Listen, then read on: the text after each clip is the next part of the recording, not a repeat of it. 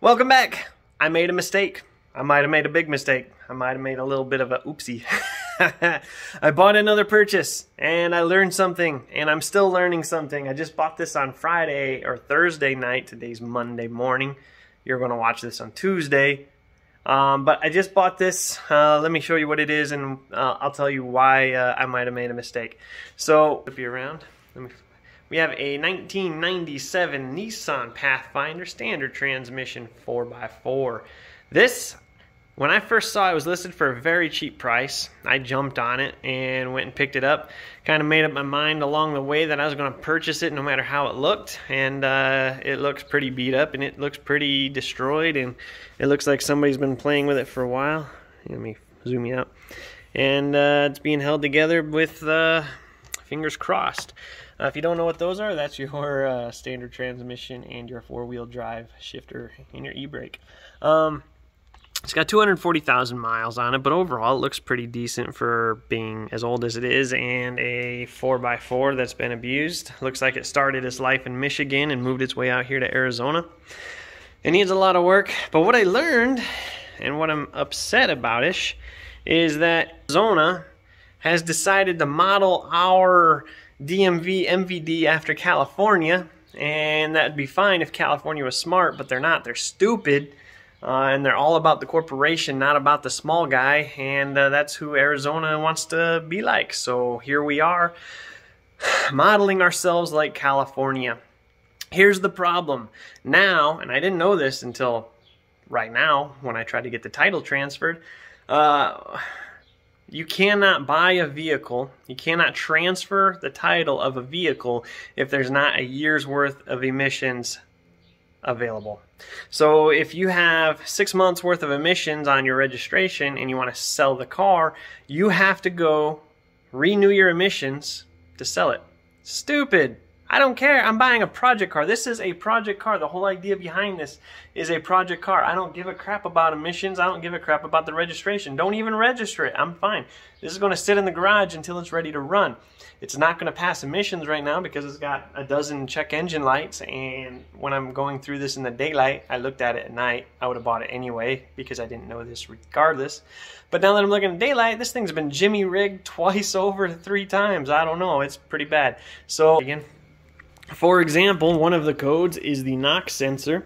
So the previous owner took the knock sensor and relocated it. This is typically under the plenum, I believe, and they just relocated up here. Don't ask me about if that's smart because I kind of don't think it is, but I don't really care. The engine's old. We might replace it eventually anyway. But this is the knock sensor. He put it in. It's still got a code. But what I found while playing with this is he had it wired into these 2 wires. And from what I can tell, these are going to the original knock sensor. So when he put this knock sensor on, essentially he cut power off from it and was going to the wrong side of the wires, I think. I don't know this for sure. All I know is I don't have any ground or power on this side, but I do on this side. So I took his connections, ripped them out, moved it this side. But then I realized even with that, somebody ripped out the second wire on this stupid knock sensor, so it's still not going to work.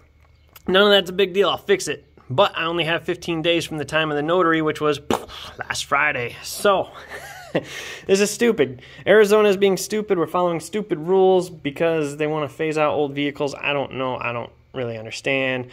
They're taking hobbies away from people. They're taking freedoms away from people. They're forcing people to wear masks. I'm getting sick and tired of our government. Still my government, yes, but I'm getting tired of them. So, but then I was looking at the battery too, and the battery, like this positive terminal, this is an eyelet right here, and they had the eyelet sitting right here in this slot. This was turned around the other way. Well, as you might think, the slot is not clamped tight, and that meant that positive terminal was all loose and wiggly, which means it wasn't making a good connection. The exact same thing with the negative. It was on this side, and it wasn't a tight connection. I also replaced the starter already, but I don't want to keep replacing parts because I don't technically own this till I have the title. I only got 15 days to get this through emissions, so I can get the title, and I'm freaking annoyed. I didn't buy this to drive it every day. I mean, minivan my wife's drive, the 350Z I drive, the truck I drive when we need a truck. This is the play toy. It's not a priority. I don't need emissions today. The emissions are good for 2 more months, but they won't let you take a title unless you got a year's worth of emissions. Oh, so frustrating. Woosah.